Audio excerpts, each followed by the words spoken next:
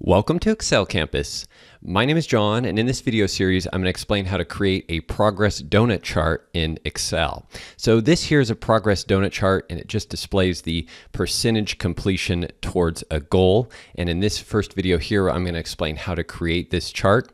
And then in the next video, in part 2, we're going to look at how to apply some conditional formatting to the chart so the bar color changes as the percentage changes. So right now we're at 56%. If I was to change this to 86%, we can see the bar changes to a blue color. And then if I was to change this to something over 95%, the bar changes to a green color. So in the second video, we'll learn how to apply this conditional formatting. And creating these charts is a fairly simple process. It just requires this donut chart and then a few formulas. There's no complex macros or coding or anything like that to create these charts. And before I jump into how to create the chart, I quickly want to explain why and when we would use these charts. So the donut chart has become very popular in mobile applications, news media. We see these just about everywhere. And that's because they allow us to quickly see the progress of a single metric. And they also remind us of food. So why wouldn't we like these, right? Well, the donut chart can be used on our dashboards in Excel as well. So here I have an example of 3 donut charts that could be used on a dashboard. And again, they display a single metric that shows the percentage completion or progress towards a single goal or target or just about any kind of performance you might be measuring within your business on one specific metric. All right, so let's go ahead and create the progress donut chart. So the first thing we need to do is set up the source data. And in this case, it's very simple. It just requires 2 cells with numbers in them. The first cell is going to be the actual amount or the amount of progress that's already been completed. And this is a number that you can either type into the cell or it could be calculated based on some other results from a report or something like that.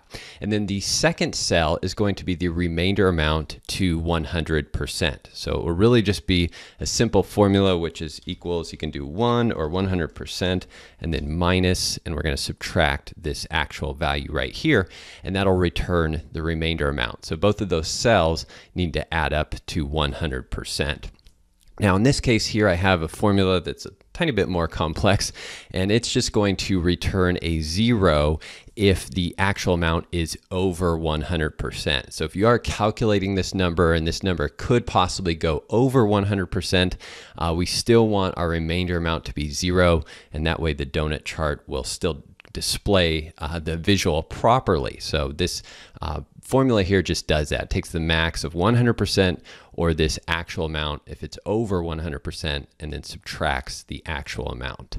So once we have those 2 numbers in place, we're just going to select both cells. Then we're going to go to the Insert tab on the ribbon, and from the pie chart drop down, we're going to choose Donut Chart. Just click that, and that'll add our donut chart right here to the sheet, and that's basically it. We just now need to do some formatting. So the first thing I do is remove the legend here. You can just left click on the legend and hit the delete key on the keyboard.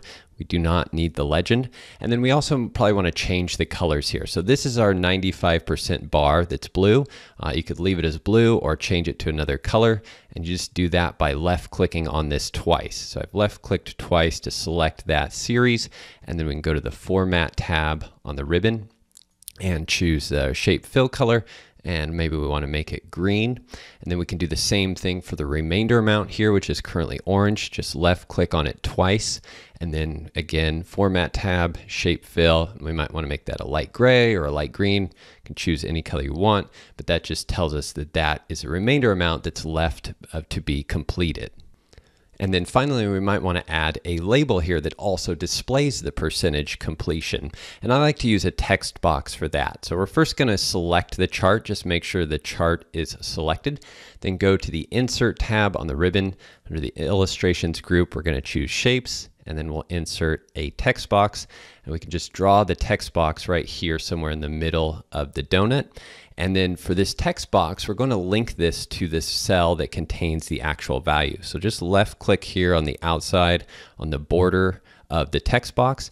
And we're going to go up to the formula bar and type the equal sign and then select the cell that contains that amount. So I have cell B2 referenced there in the formula, and then I'll hit enter. So now we have the text box linked to the value of this cell right here. And when we change that value, so if I was to change it, let's say we just change it to 50%, hit control enter, we'll see that our label or our text box is now changed to reflect that same value as well. So these two values are linked. And now we can go modify or format our text box. We might want to put the value in the middle there, and then also change the size, something like this, and then maybe the color of the font to match our bar. So now we have a fairly nice looking donut chart. If you want to make the bar or the donut bigger or thicker, you can do that by right clicking here, choosing Format Data Series, and then over here in the Format Data Series pane, we can just change the donut hole size to make it smaller, and that would make the bar bigger. So you can kind of play with that until you get a size that looks good, and line everything up, and you have a progress donut chart. And I should also mention that the reason we put the text box inside the chart, we selected the chart first and then put the text box in there, is that this text box will now move with the chart. So if we move the chart around on the sheet, the text box within it also moves with the chart. So that's nicer, makes it much easier to move these around. And as we'll see in the next video, we're going to add multiple text boxes there for our different conditional formats. So again, there's the progress donut chart. Pretty simple to set up, just a few cells, one formula, and a donut chart. Important things to remember is to make sure that both of these values add up to 100%. And if this goes over 100%, we want the remainder amount to be 0. So in the next video, we're going to take a look at that, applying that conditional formatting to our chart so that when the chart value or the actual progress value changes, the color within the bar can change as well. If you have any questions at all, please leave a comment below the video and I'll be happy to help answer them. If you enjoyed that video, there are a few simple things you can do to help me out. If you are watching this video on YouTube, click the like button below the video and leave a comment with any questions or feedback. And please don't forget to subscribe to my free email newsletter to get more tips and tricks that will help you learn Excel. Thanks again for watching, and I'll see you soon.